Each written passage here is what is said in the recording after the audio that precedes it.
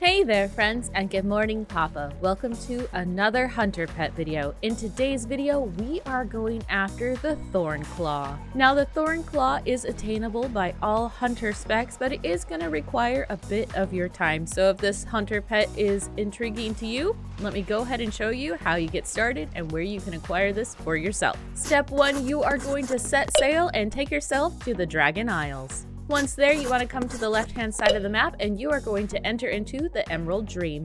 Once there, you want to come to this location. Zooming in on the map, this circled area right here is where you are going to be going after the Dream Sabers or the Prowlers or the Stalkers, the cats that are here in game, because they have a chance of dropping the item that we are after. Now, just going in a circly loop around the edge here was what I found to be the perfect solution to this situation, because they spawn back in pretty quickly. Now, if you're familiar with the other two videos I did for the Thorn Bear and the Thorn Stag, you are after an item to drop. Now, out of all of these, this one took me the longest for it to drop. I was after these sabers for about an hour before I ended up getting the item I needed. So the item you are after is the Thorn-laden Heart. The saber heart still pulses as you hold it. Bloody thorns wrap around the organ. Once you've acquired this item, we are going to go ahead and move on to step 2. Step 2, you are going to want to make your way over here to Colterus. And once you're there, you want to make your way over here to Drustvar. Now, if you are Horde and you're trying to figure out how to get over there, go ahead and head to Zandalar and get onto your warship and just have it take you over to Colterus. Once there, go ahead and fly over to Drustvar as well. Now that we're all there, go ahead and head over to this location. There's 2 locations that Athania can end up spawning in at. One is here in a cave and the other one is down in the forest with her boy toy. Now, if you head into the forest during the daytime, you will not see her here because she only spawns in at nighttime down in the forest, but she does have a chance for her to spawn inside of the cave during daytime. Now, I never had any luck of her ever showing up here, but she is located right here behind this water feature if she was going to spawn in here. Once it became nighttime around 7 o'clock or 1900 hours server time, she ended up spawning in the forest. Now, while filming this portion of the video, I got to experience the fun either bug and or slash feature of her is the fact that if she is not there at night, when you go and look, don't even bother because she's not going to spawn in. I honestly don't know if this is a bug or if this is a feature. She's an NPC that you can't attack or anything else like that, so I'm not sure why she wouldn't show up at night.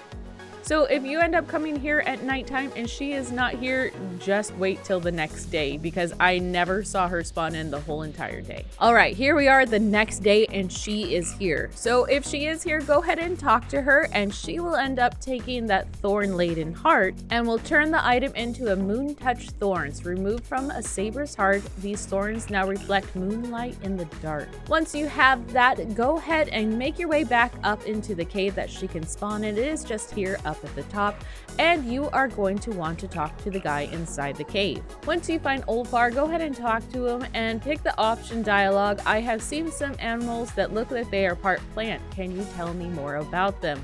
Just go through the dialogue, and once that is done, he will change the item that you have in your bag. It'll end up becoming a Thorn Speaker Ritual Knife, a sharpened knife with a handle of thorns. A large cat is carved into the base. Now that we have that, let's go ahead and move on to step 3, which is the final step for this, and we are going to make our way back to the Emerald Dream.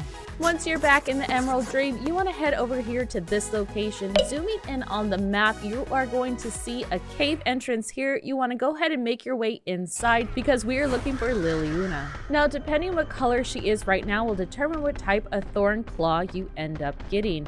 So if she ends up being a blue Dream Saber, she will turn into a pale Thornclaw.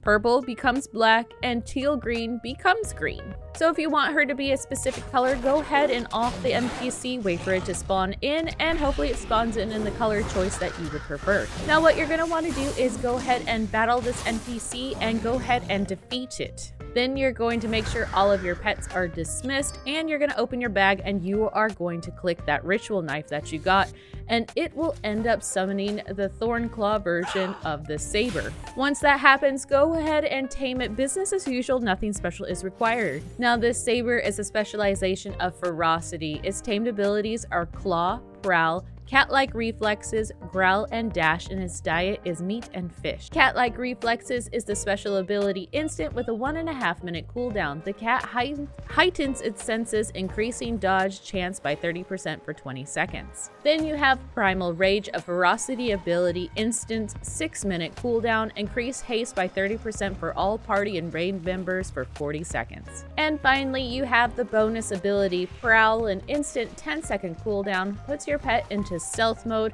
but slows its movement speed by 50%. The first attack from stealth receives a 20% bonus to damage, last until canceled. And that's it. That's where you can find the Thornclaw hunter pet for yourself.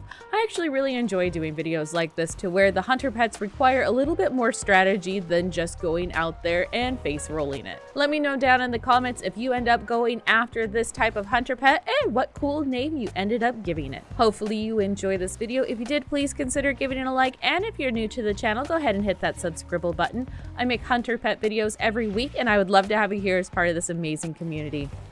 Thank you so much for spending your time with me today, and I look forward to bringing you the next hunter pet video. Bye for now.